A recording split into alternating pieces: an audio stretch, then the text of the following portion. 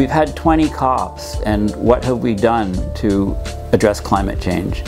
Greenhouse gas levels are rising faster than ever. The extreme weather events are taking off. There's feedbacks putting more CO2 in.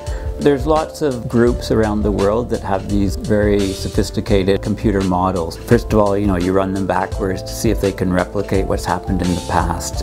And then you run them forward and try to make projections as to what's going to happen. And these models are used a lot by the Intergovernmental Panel on Climate Change.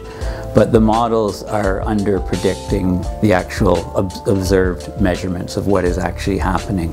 For example, in Arctic sea ice decline, the latest models are showing that the sea ice may be gone the end of the melt season in 2040 or 2050. And if you look at the data, it's likely that there'll be no sea ice before the end of this decade.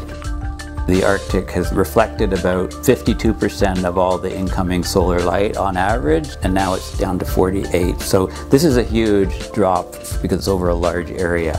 As we warm the Arctic, we're melting permafrost, and we're also getting release of methane from the permafrost on the land, but also on the seafloor. And methane is a very powerful greenhouse gas. So all of these things are happening with 0.8 degrees.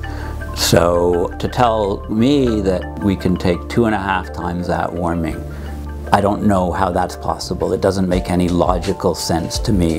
That 2-degree limit is not really a scientifically derived number. Now, there are lots of people like James Hansen and other climatologists that are now saying 1.5 degrees is the highest limit we can go, but even 1.5 degrees is almost double what we have today.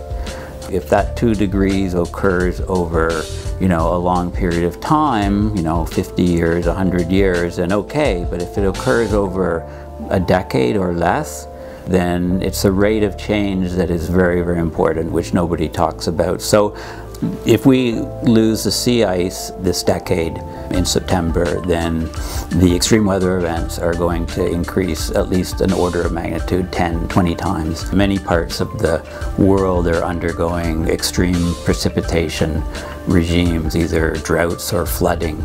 Vast regions of the ocean are 4 or 5 degrees Celsius warmer than normal. It's causing lots of marine life kills off the west coast of North America.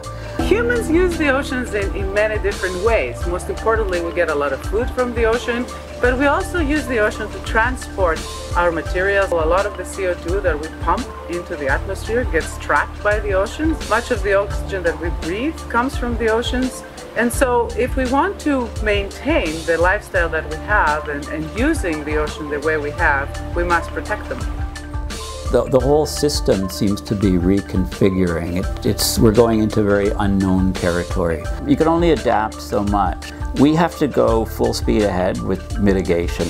We have to slash fossil fuel emissions, not by 2100, which the G7 just talked about, not by 2050. We have to treat the climate mayhem that is occurring as a global emergency that threatens our actual existence on this planet.